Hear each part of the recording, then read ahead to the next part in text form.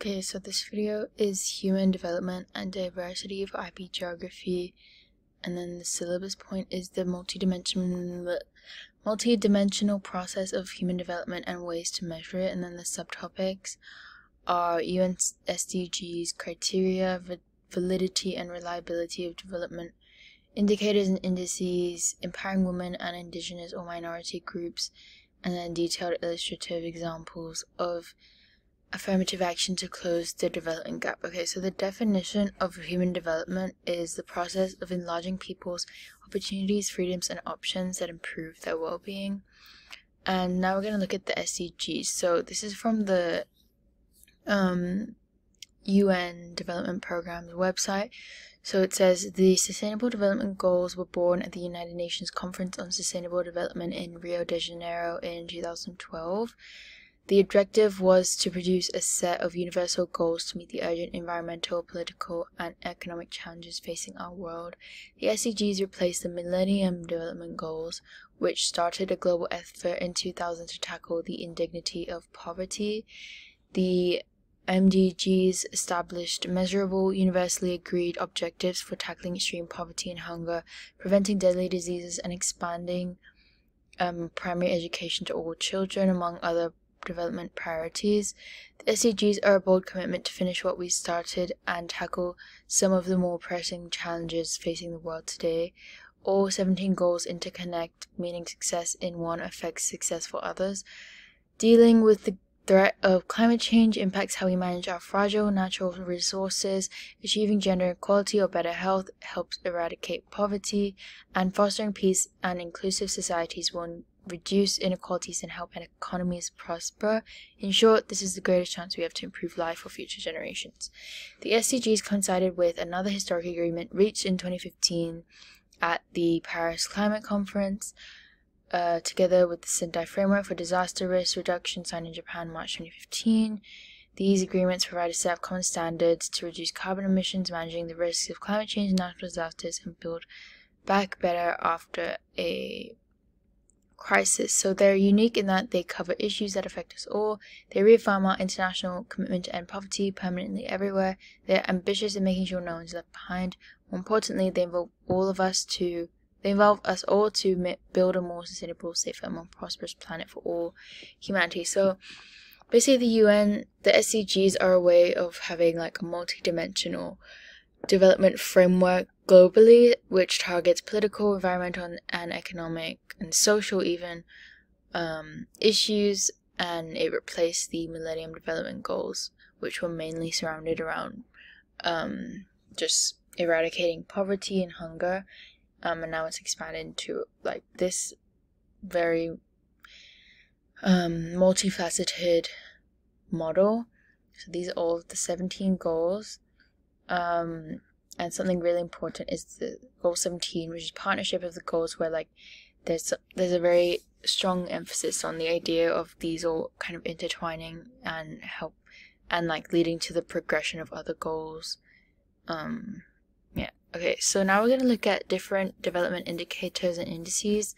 So the human development index measures wealth through income per capita / purchasing power, health through life expectancy at birth, educational attainment, so the average years of school of people aged 25 and up, and expected years of schooling, gives a score from 0 to 1. The highest measurements are in the UK and Australia, and the lowest are in most sub-Saharan African countries. And then the Gender Inequality Index it measures gender inequalities in 3 important aspects of human development: reproductive health, so maternal mortality rate and birth rate, empowerment of women through the proportion of parliamentary seats occupied by women, with a percentage of women in secondary education, and then economic status, so labor market participation rate and labor force participation rate. It indicates the percentage of potential HDI loss due to gender inequality. So what are some issues that these indicators might have? Well, the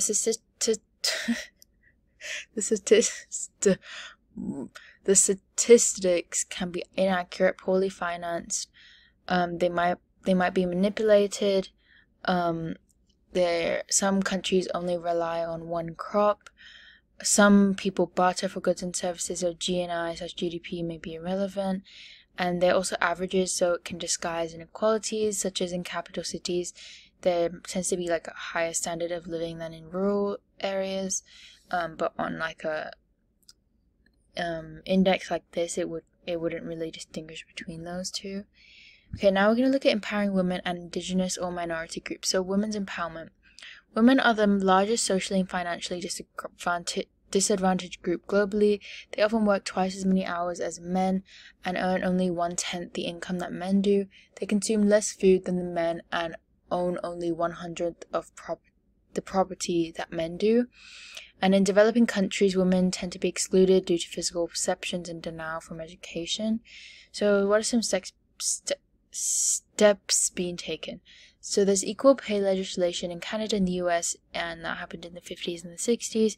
And the UN also created guidelines for International Women's Day in 1975. And there's also other measures, but that I just haven't mentioned here. But these are kind of key ones that I found. And then minority empowerment. So a minority is any category of people who are differentiated from the social majority in a country or community. LGBTQ plus people, like groups basically, experience harassment, physical violences, lower pay, employment termination is also legal in some places, and Africa and the Middle East and some Middle Eastern countries have a death punishment towards LGBTQ plus community members. Also, minorities could be ethnic minorities, non-native speakers, religious groups, indigenous peoples, and the disabled. Now we're going to look at some examples of affirmative action to close the development gap. So affirmative action is basically like giving special consideration towards minority groups for like past injustices that have been imposed upon them, like kind of making up for those injustices. So first of all, we have Volunteers Initiative Nepal. So Nepal is one of the poorest and least developed countries in the world. Women are born into a patriarchal society, married early, they lack education, there's an issue of gender-based violence, they do not have an independent income, they're dependent on men, they have a lack of rights to land. 1 in 24 women die during pregnancy or childbirth. Few women enter the skilled work and leadership positions.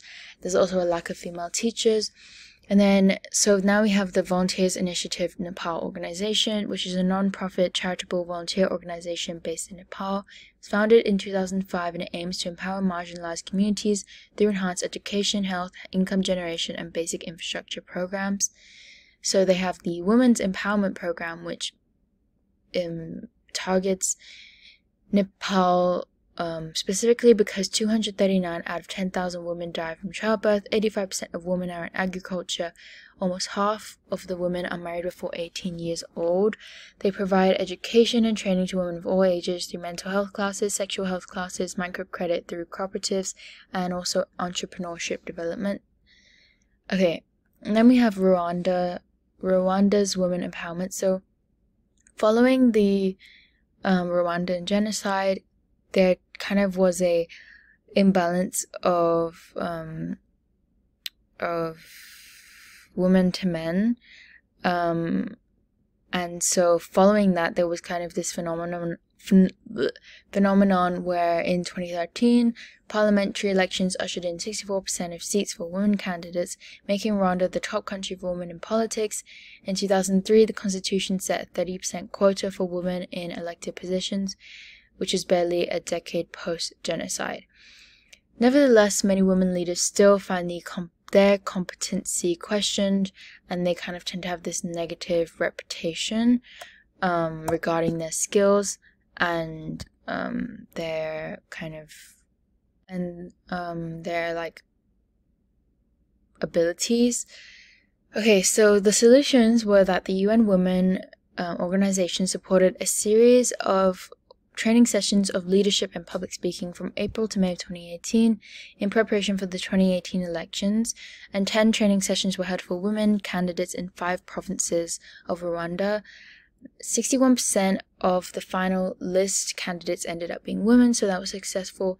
and this is run under a joint program between UN Women, UN Development Program, and UNFPA, and there's also some funding by the Swedish International Development Agency. Finally, we have the Dani tribe. So these tribes are located in West Papua Balian Valley in Irian Jaya.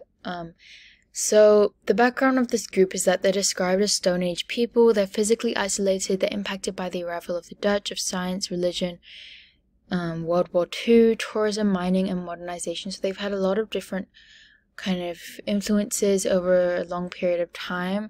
Have they still remained fairly traditional in their practices and cultures?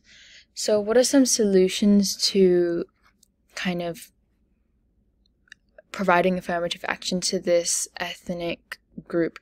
So first of all, we have education. So there's been schools created by the local church, to teach literacy and numeracy, allow children to seek employment for wages. However, 60% of income is still spent on traditional ceremonies, so there's still this emphasis on cultural practices. There's also the provision of electricity, so some huts have solar panels from the Indonesian government in 2015.